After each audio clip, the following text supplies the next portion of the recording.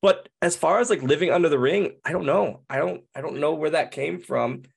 It was just like I had this whole idea of when I got hired for this character, I was going to come down with Finley every week. And then it was just, nope, you're under the ring and we will see you for 8 seconds. Perfect. Even better. Great. And on house shows, you're going to be snuck under the ring. And then we're going to see you for 8 seconds. Perfect. Awesome. But it was, so like when I got to get a real entrance, WrestleMania 24 was like the first time I got a real entrance.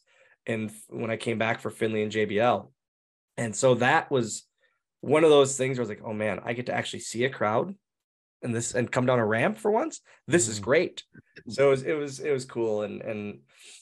But yeah, I don't know. It started as Little Bastard and then they quickly realized that's mind-blowing to me. I have 3 pieces of merch. I have a card that I got graded. Because it's the only card out there. It's in a program, and I think it's on a promo photo as Little Bastard. It's so crazy. You like Little how they thought Bastard. we're gonna put this character that children may like and enjoy, and if we make toys out of him or any merch, we're gonna put Little Bastard on it. And then I think they quickly realized like that's not going to work. That's not going to fly. We can't put that at Toys R Us. And it was just like, okay, one day it's Hornswoggle. Great. Done. Like, did you just show up to work one day and they were like, you got a new name? Yeah. It was I think it was right before No Way Out that they were like, yep, you're getting a name. It's Hornswoggle. And I go, great. Sweet.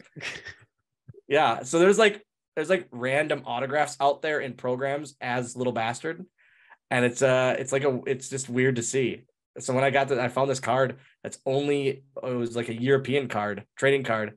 It's like, yep, I need that. And I need to get it graded because it's the only one. I've seen 2 out there.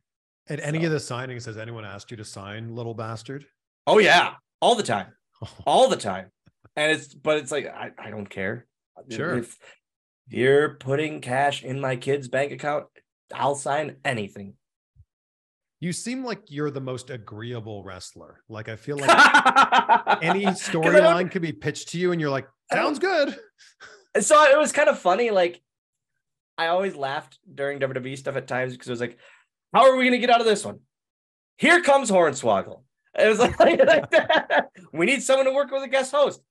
Here's Hornswoggle. It's like but the guest host stuff was so much fun. My bar downstairs in my basement, I built a bar. And it's just signed stuff from the guest host era. Like every week, I would just be like, hey, what can I get Bob Barker to sign? Oh, Happy Gilmore. There's a random thing.